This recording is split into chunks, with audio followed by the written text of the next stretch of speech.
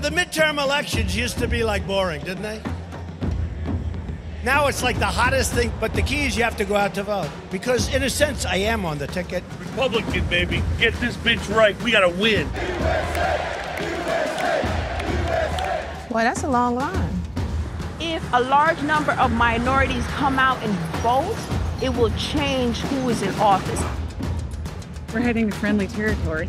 Are you a voter? There is a real chance that we don't win. If you want more caravans and more crime, vote Democrat. I think it's an invasion. It's so important to secure the border. We need a wall. We are the voice for every citizen who has ever been overlooked. We are sick and tired of being put behind. We're not gonna take it anymore.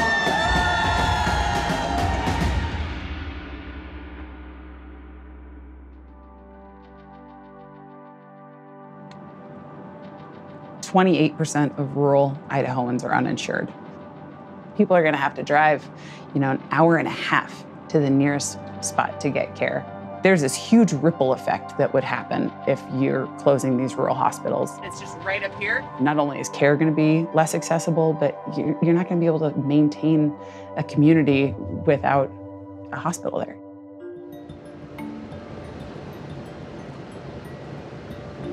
I think I see a vote yes on 2 sign up there, so we're heading to friendly territory. Hey, how's it going? Good. We're out talking to voters about Proposition 2. Are you familiar with it? I actually am not. Are you a voter here? Yes. Oh, awesome. So by voting yes on Proposition 2, we're going to bring back $400 million of our federal tax dollars to pay for those people to be able to get health insurance. What do you think? We need that. We need that, exactly. Yeah. Yeah. So have you heard about Prop 2, Medicaid expansion? Yes and no. Were you planning on voting in the upcoming election? Already have. Do you mind telling me how you voted on Prop 2? That's my business. Okay, it's your business. All right. I think anger at Donald Trump got people to pay attention to politics, perhaps, but I think it's more at the local level feeling like, God, what the hell are we doing in Idaho? Were you angry? Yeah, I was. I'm a pediatric occupational therapist. The day after the election, I had an 11-year-old with cerebral palsy crying to me about why is my president-elect making fun of people with disabilities like me? So I was pissed. So I think people are paying attention to politics more now than they have in my lifetime. I certainly am. We decided well, let's go stumping for Medicaid in Idaho, So we painted this camper green and I was just like, oh my God, people are gonna throw Molotov cocktails at us out there. Because it's so conservative here. Right, yeah, and I keep in my car on my rearview mirror my I voted sticker up from that election. But that drives me because the day after I was pissed and depressed, but I said this is not the world that I want to live in.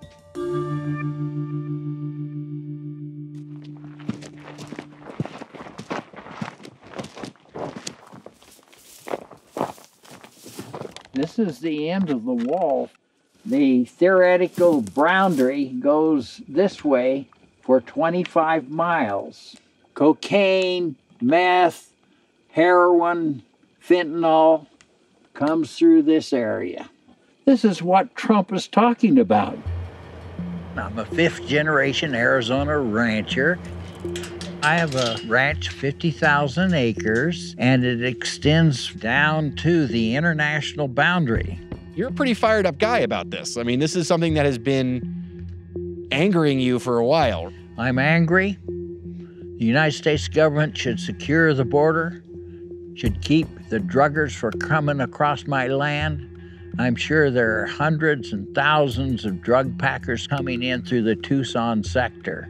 And my ranch is a big part of the Tucson sector. For 10 years, I've advocated the need for a wall.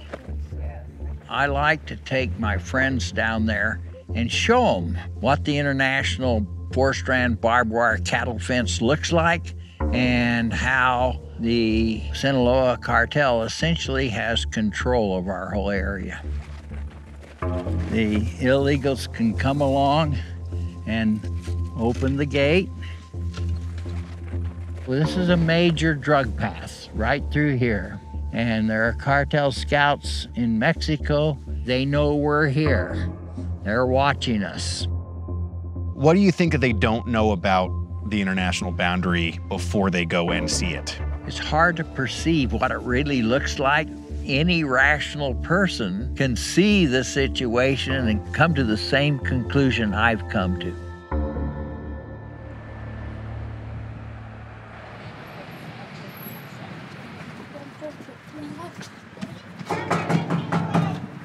My name is Mocha Jasmine Johnson. I'm with Athens Anti-Discrimination Movement, and we're offering free rides to the polls. If you haven't voted yet and you want to get a ride to the polls, we can do it today or on November 6th. Have you voted yet? No, ma'am. Are you registered to vote? Yeah, ma'am. This is a very close race. It's an historical Georgia race. These are all the things that are going to be on the ballot. Hello, how you doing? We're offering free rides to the polls. Have you voted? Yes, I have. Oh, good. I did it by mail. Can I get a high five? Thank you you go. so much. That's right. There you go. All right. We live in a small town called Athens, Georgia. And basically, an incident happened downtown. There was a particular bar downtown that was bold enough to publish a drink, send it to the printer, and the drink was called Niggerita. Niggerita. I'm thinking in my mind, somebody's gonna do something. He's gonna be fine. His business is gonna close down. But nothing happened. And I was like, nah. I don't know. I just jumped into activism. It does seem like race has become a big issue in the governor's race. Do you think that that's because Donald Trump created this atmosphere where it's caused these problems? I think these problems already existed. I feel like right now what he has done is just added more fuel to the fire. So you're about to go vote? I am about to go vote. How's that feel? It feels really good. A few years ago, I was not involved in the political process. I'm a new activist. The first time I ever voted was the Obama campaign, okay, to be truthful.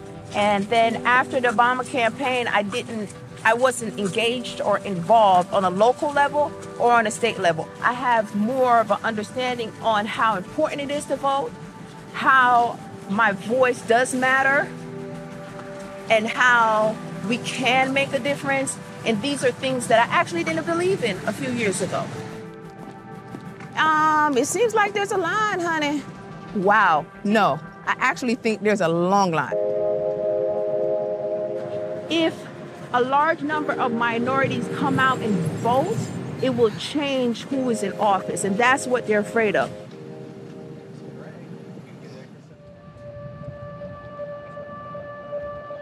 I'm a high school social studies teacher. I've been teaching here in Tulsa for 20 years. I used to think I could just stay in my classroom and that was my kingdom and that was fine. One of the interesting things about American politics is we're most familiar with the politicians who are most distant from us. It's frustrating. My wife is a teacher too, so we struggle on our teacher incomes. Who, for example, is your school board representative? Dun, dun, dun. I didn't get into education to get rich, but I didn't get into it to become poor either. We traditionally have held second and third jobs. I've given that up to be a candidate. Budget issues, education issues, they're not new here in Oklahoma, and teachers have run before in the past. Does this year feel different? Absolutely, it feels different. So teachers ran as individuals in the past. Today, they're running as an organized force, an army. There are 48 state senators. They've got districts all over Oklahoma. You live in State Senate District 39. People say they're not into politics, but then politics happens to them. Do you feel like politics happened to you? Yeah, absolutely. I mean, the fact that I went 10 years without a raise, that was a political choice. The fact that I have 33 darling 14-year-olds crowded together in one classroom, that's a political outcome. The fact that a kid opened up her used grammar textbook and had Blake Shelton's name in it, that was a political outcome. Good class, everybody. Remember to read over these ballot questions. We'll talk about those and your fake news articles tomorrow. Is any part of you like, man, I might have to leave my classroom? That's the heartbreak of it all, is that Oklahoma teachers are not allowed to serve in the public schools and in the legislature at the same time. But my favorite book is The Lord of the Rings, and you have to know that Frodo had to leave the Shire to save the Shire. So this is my Lord of the Rings. Hi. I'm going around with my friend here, Luke. We're talking about healthcare. Yeah. The gist is that it's not only going to help 62,000 Idahoans get health care, it's going to bring back $400 million of our federal tax dollars to do it. So it's a pretty fiscally responsible and morally responsible way to help folks. And very, very necessary for the state. Yes. Do you mind me asking if you're conservative or liberal? I'm conservative. And you're going to vote yes on Proposition 2? I'm going to vote yes on Proposition 2. I'm all for a bipartisan working together program. And if somebody's going to support that, I don't care which side they're on, I will support them. So I vote my conscience, not my party. Is your party working for you right now? Some of them are and some of them aren't. And I don't want to get too specific because I live with a staunch conservative, so. Your husband? Yes. Can I talk to him too? No. Come on. Bring him over here. I really would rather you didn't. He's very tired right now, and he might say a few things you'd have to bleep out. So. I'm a design engineer. I design products for companies. A bit of a mad scientist. So this is a project we actually just finished. What are sort of some of the arguments against Proposition 2? We've got a system that has such perverse incentives now that everybody is getting rich off healthcare except the people who are paying for it. Right. Okay. It's just that so much money is being wasted on things that aren't healthcare. You know, that there's this huge administrative burden that has to be taken care of. So, you know, if we're gonna fix something, let's fix that. It basically is an expansion of Obamacare, and it's a step towards single-payer healthcare. It's expanding a system which is already broken. As we add more people onto it, more basically healthy people, I think people don't know it's Obamacare yet. Okay. I think if you actually sit down and say, should we expand Obamacare in Idaho? Which is what's on the ballot right now. I know, Okay. but that's not how it's been marketed. And if you tell them that's what I want to do, you're probably going to get 60 or 70% of the people say, no, I don't want to do that. So you knock on my door, you tell me about Proposition 2, I'm like, oh, that's interesting. And then I ask you, is that part of Obamacare? What's your response? I straight up go to like, well, so when the Affordable Care Act passed, so I pretty quickly shift to like when the Affordable Care Act passed, and I talk about like just how this law exists and like how the coverage gap exists and kind of the lunacy of that. I got 2 life and made this guy 3-3 until end of turn. So why did I lose 3? You two, if I'm not mistaken, work second jobs or have worked second jobs. I've taught at Tulsa Community College. I've run lecture series. I've AP grading. I've taught at other community colleges around, mostly teaching. Would it be hard to sustain yourselves just on your teacher salary? Yeah, we'd be underwater every month. It's really hard to build wealth in a 2-teacher household, and it's really hard to get by. And then if a disaster happens, well, then you're wiped out. You experience it at school? We have to be really careful with all the stuff there, like pencils, because our teachers can't afford to buy new ones. Because your teachers are buying the pencils? Yeah, and I know what it's like not having very much money in your family because your parents are teachers. They don't get paid too very much either. What sort of sacrifices have you had to make, I mean, all of you, for this campaign? Krista has to be a single parent sometimes. Yeah, missed all kinds of. Part of my commitment has been to keeping some normalcy here, trying to cook a healthy meal several times a week. Yeah, just trying to keep all the wheels on the bus. Yeah. Have you guys ever thought about leaving? Yeah, we have. I think everybody does. I mean, I think that the politicians have put us in a terrible position where we have to make these choices between, you know, the community we love and what's best for our family. What's at stake for you in this election? If the Democrats take the House of Representatives, it's going to be very hard for President Trump to get appropriations to build the wall he's promised. Have you ever found yourself questioning your position at all when you hear other people talk? No. I live here. I know what I'm talking about. They're full of bullshit usually. I have 3 motion-activated cameras, and here are some drug cartel scouts. So some of these videos show people that you think are part of the drug cartel, and some show people that you've said are just immigrants trying to cross in to the United States. Yes. Now that guy's probably an illegal immigrant. He doesn't know where he is. At one time, when the human wave out of Mexico came through, I estimated 30 to 40,000 people walking through my ranch. The Washington, D.C. attitude is, let the people walk through their ranches. They don't understand the border. They don't understand the issues, yet they pontificate all the time about how smart they are and their theory of the border. When they see it, they change their minds. Some of this rhetoric that we hear now, people just say, hey, that sounds pretty racist to me. This sounds like a bunch of racists. And they just kind of turn off. Racism has nothing to do with it. We need immigrants. I love immigrants. I love the Hispanic culture, but everything should be legal. How has it made you feel to watch this election? What do you think of it? It's a fight between the open borders people and the people who want to secure the border. You really believe that Democrats want open borders? I've never seen a single Democrat call for an open border. You're wrong. You haven't watched the news and listened to essentially what they say. Do you think Brian Kemp is purposely trying to disenfranchise black voters? I mean, I would say his office, the Secretary of State, I can't say him directly, but something ain't right. I don't know a lot about politics, but as a Secretary of State, I think you should have stepped down when you decide to run for governor so there wouldn't be I think there's a conflict of interest. So you're saying Donald Trump has created this atmosphere where there's hate, like it's almost normalized hate. So I wanted to hear sort of your thoughts on this. This is the magical Negro, Oprah Winfrey, asking you to make my fellow Negress, Stacey Abrams, the governor of Georgia. Wow. I'm not surprised by it. With Donald Trump as our new president, now you see these people out there that think that's okay. There are over 50 teachers, if I'm not mistaken, running for office in Oklahoma.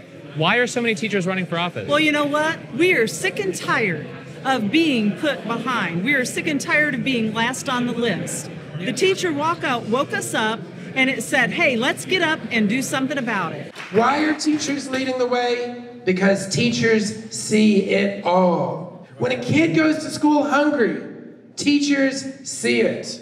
When families have to choose between medical care or food or rent because we haven't raised the minimum wage in 10 years, well, teachers see it!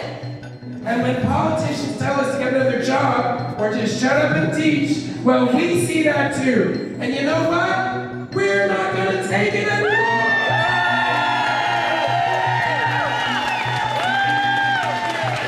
They will learn a powerful lesson on Election Day. And they will learn it from teachers! Shalom, and see you on Election Day.